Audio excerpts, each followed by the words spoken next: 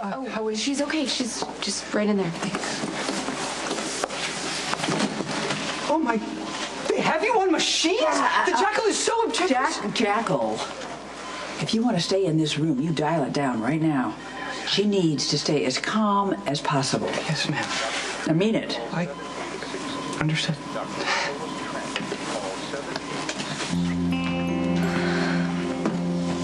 She wants to run some tests and do some x-rays. Well, I'm sure it's just an excess of precaution. Yeah, that's exactly what it is, an excess of precaution.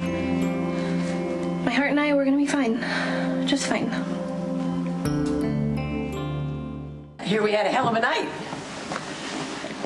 Must be a full moon. Customers lost their shirts and their skirts, and then they drowned their sorrows in a sea of high-end booze. Love it. I can remember a time seems like only yesterday when you would have loved it too. What's the matter? I'm sick of myself. No need to explain. Spanky, you know, I used to have this lone wolf thing down to a fine science. Pick up and go whenever I wanted. Minimal emotional attachments. So can you tell me why I'm now stuck in parental hell? I feel your pain. Who is your current cause for concern?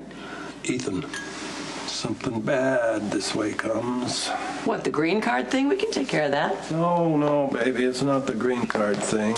He's being stalked by Kristina Davis. Oh, you know, Sonny's precious little nightmare. I tell you, there's going to be fallout, and I would rather pull my own teeth. Did you witness this altercation between Kristina and Ethan? Everybody in the joint witnessed it. She came in here dressed like a baby hooker. High on teenage angst, furious with Dodge for giving her the cold shoulder.